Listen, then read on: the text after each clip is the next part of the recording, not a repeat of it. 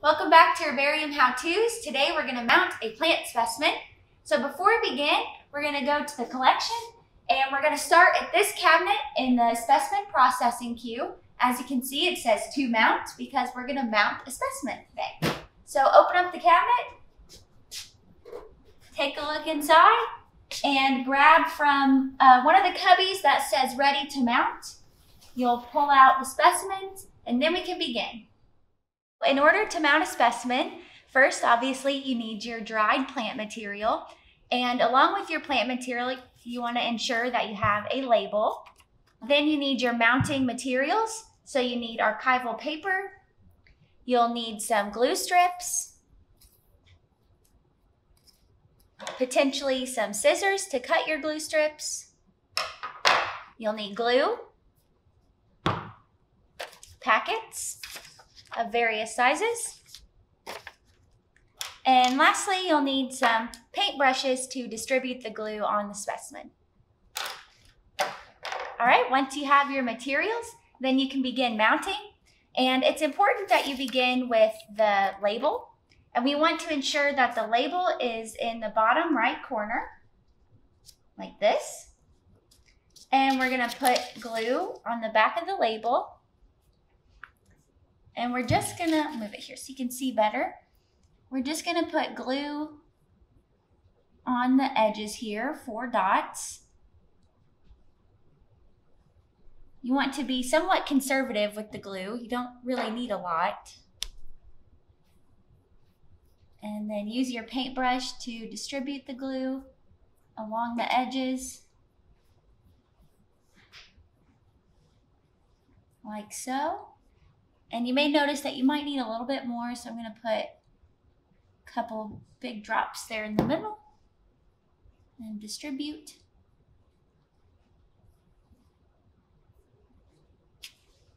Like that. Oops. Okay. Once you feel good about distributing the glue on your label, then we'll place it on the archival paper.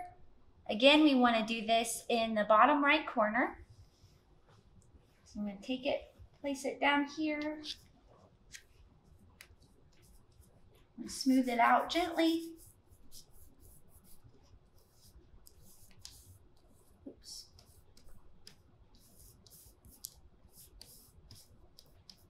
There we go. So now we have our label on our archival paper, and now we can work with the plant specimen. So with any specimen, you want to ensure that you have some leaves that are facing upward and some leaves that are facing downward, because you never can really anticipate what these might be used for. So you want to try to ensure that you present the best material with the most variation. You want to ensure if you have flowers, as you can see here, that they are presented well on the archival paper too. And again, just like when we do the label, we want to be more conservative about how we place the glue. So we don't just want to go all over. We're gonna put some dots. And as you can see, some of these leaves, they're showing the abaxial surface, and some of them are showing the adaxial surface. So that's good. We have the upper and the lower side of the leaves. So this is good. We don't really need to turn any leaves. You'll see that this specimen also has some roots, and we'll need to glue and tape those down too. And before we start placing the glue, we want to ensure that this material actually fits on the archival paper. So we're gonna move this. You wanna be gentle.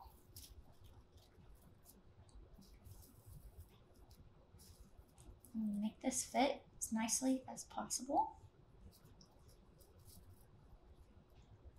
And you also want to keep in mind that there's going to be other components added to this specimen. We'll be adding a packet in wherever we have space. And the accession seal always goes in the top right corner. So we want to leave room for the accession seal up here in the top right corner. So we don't want to put too much material there. Okay, so that looks like it fits pretty well. We have the roots on there, the shoots on there, and now we can begin placing our glue. And I'm actually going to do that over here.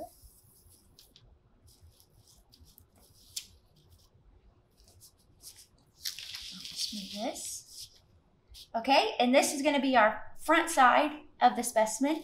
So I'm going to gently flip it over. And I'll begin placing the glue.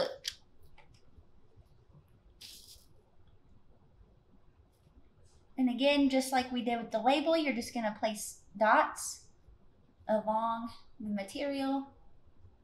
Not too much. You can put a little bit on the stems.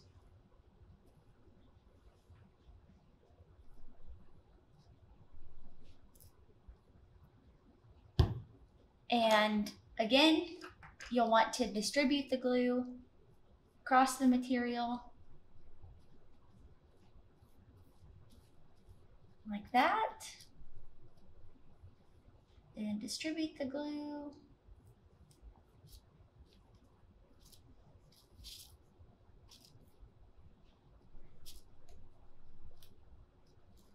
Well, that's probably too much. That's okay. And you'll just continue to do that along all of the material.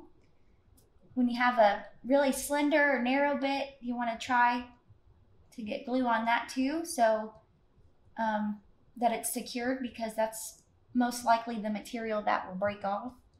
But we'll put glue strips too to make sure that it stays put. Okay, so now we've distributed all the glue, and we're going to put a pretty generous amount here on the roots. And now we're going to place it on the archival paper. And you'll flip it.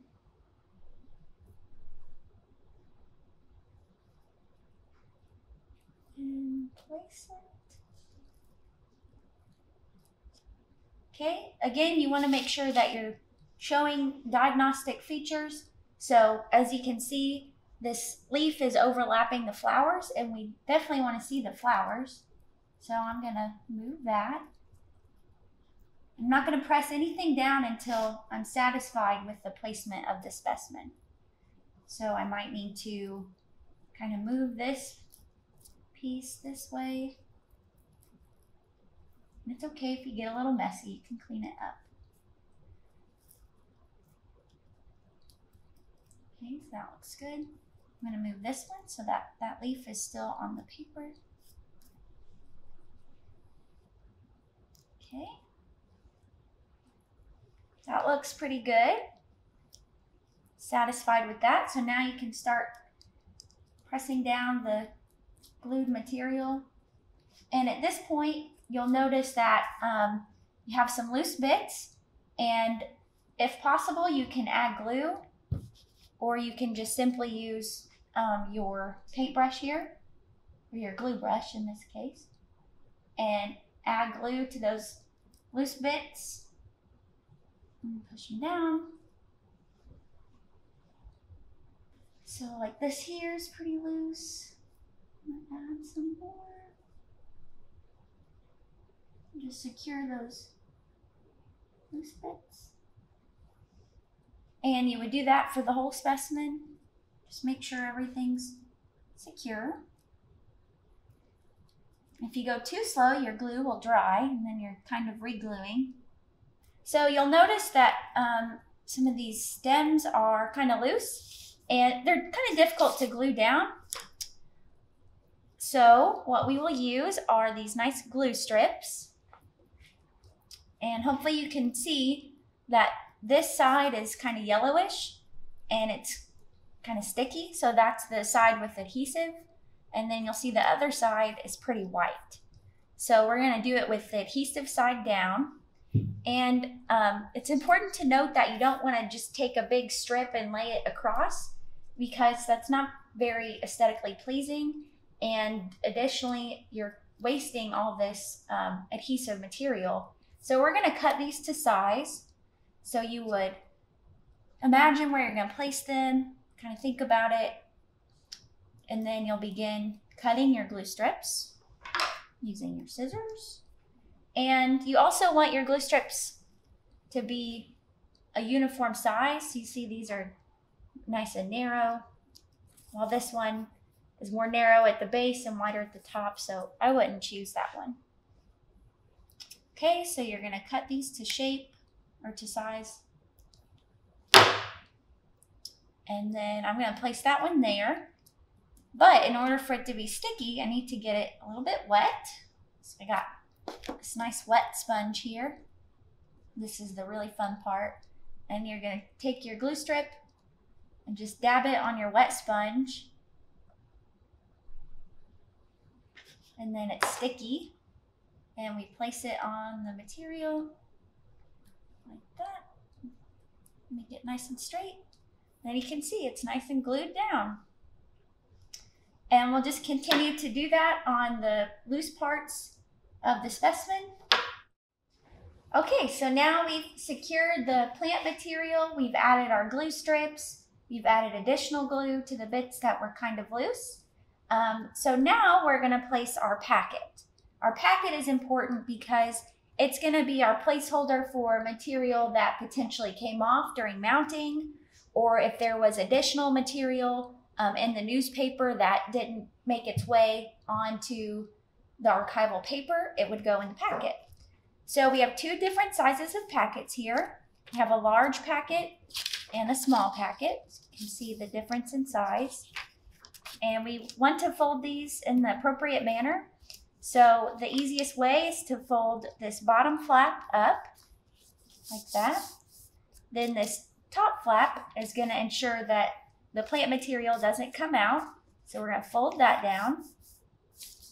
Then you kind of fold these in, your wings here. And this is still loose, as you can tell. That's not going to work. It's not going to keep the material secure. So we need to tuck in either the right or the left side, doesn't really matter. And we're going to tuck it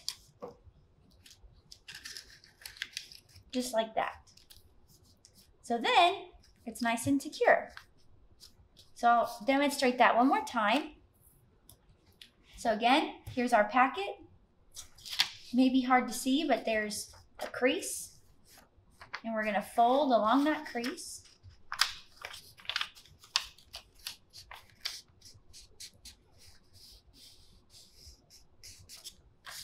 Just like that. Then we fold down this top flap, like so. And we have our outside wings here. And again, there's a nice little crease. So it should be easy to tell where you fold. So I'm going to fold in that side. And then I fold in this side. And again, you want to tuck in one of your sides. Doesn't matter which one. Tuck in like that. And there you go. This is where people most commonly make the mistake. Sometimes they might have two packets and they might fold both of them at the same time and not realize it, or they might glue the packet upside down. An easy fix, but it's also pretty easy just to do it the right way the first time, if you just take your time. Okay, so we folded our packet, and now we're going to place it on the specimen. We would find the place that has the most room, and looks like right here above the label, which typically you want to leave this space open because you might have an annotation label, so the species description may change over time, or maybe it's not identified to the species level and someone later might add that identification, and then there would be another label here. So typically you want to leave this open, but we don't really have adequate space for our packet anywhere else. So we're going to go ahead and we're going to place it here. And again, we're going to be rather conservative with our glue. We don't need a lot. And we're going to place 4 dots on the corners.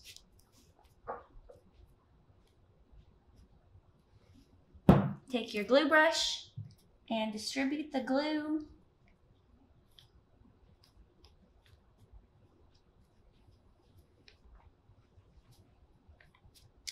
Then we're going to place the packet in the proper area. Right there. Press it down. Okay, and if we have any loose material, now would be the time to add it to the packet now that it's secured onto the specimen. So I'm going to open up the packet. And there's this loose bit that I broke while we were mounting. So I'm going to add it to the packet. Then refold the packet like that. Tuck it in. There we go. So now that we have mounted our specimen, we're going to move it to the post-mounting station where it will dry and be secured and flattened very nicely to be added to the main collection. So we're going to take our specimen, and again, using proper handling techniques, nice and flat, 2 hands, we're going to move it over here. We're going to add to our post-mounting station, we're going to add our corrugate first. Then we're going to place our specimen. Then we'll add a piece of wax paper.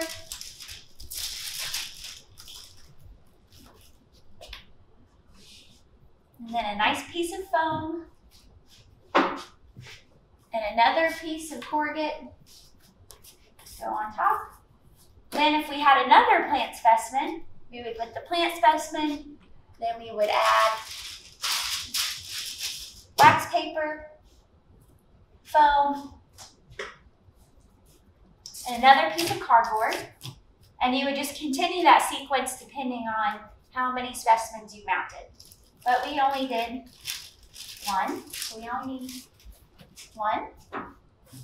And we're going to add, we'll call this the lid. Just place this on top.